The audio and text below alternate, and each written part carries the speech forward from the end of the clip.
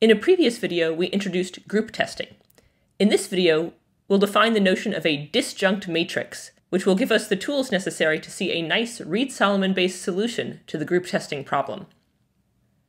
So here's the definition of a T-disjunct matrix. First, recall that curly B is just the elements 0, 1, where plus means the Boolean or and times means the Boolean and. And recall that phi is a pooling matrix, which means that it's m by n, where m corresponds to the number of tests and n corresponds to the number of items or people that we want to test. And phi just has a 1 in it in the ijth entry if we want to put person j into the ith test. Okay, so we say that a pooling matrix phi like that is T-disjunct if the following holds.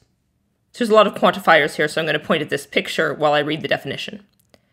So we say that it's T-disjunct if for any set lambda, subset of the numbers 1 through n, so here the numbers 1 through n index the columns of phi, and so lambda is going to be some subset of the columns. It doesn't necessarily need to be contiguous, I've just drawn it that way.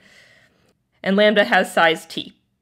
Okay, so for any such lambda, and also for any j, any column j that's not in lambda, there should be at least one row, at least one I in the numbers 1 through m, this I here, so that if I look at just that row, there's a 1 in the ijth position, and all zeros in the ilth position for all L in lambda.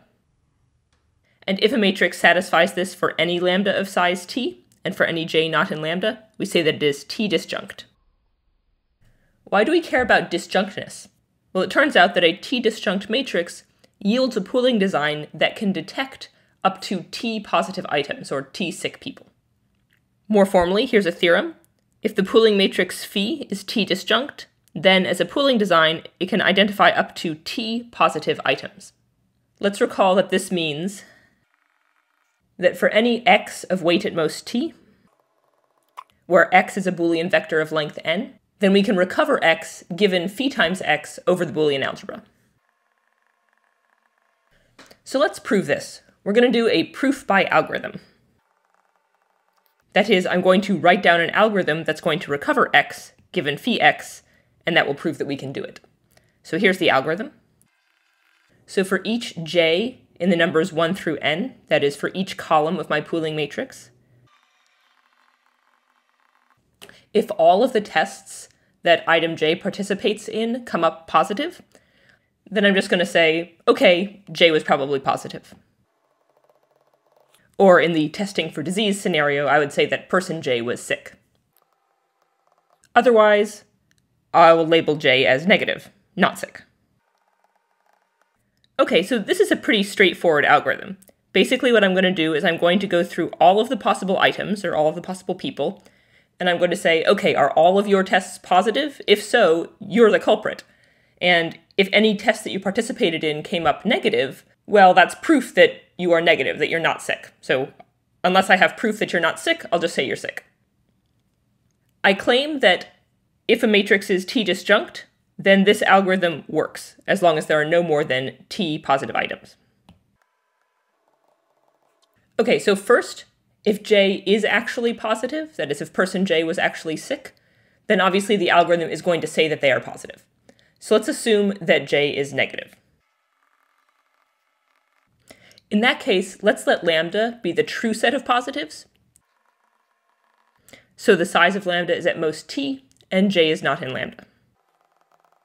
Now, by the definition of disjunctness, remember we're assuming that phi is T-disjunct, there exists some row I in M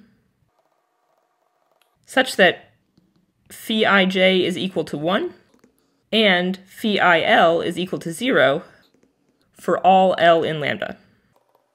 Okay, but what do these two things mean?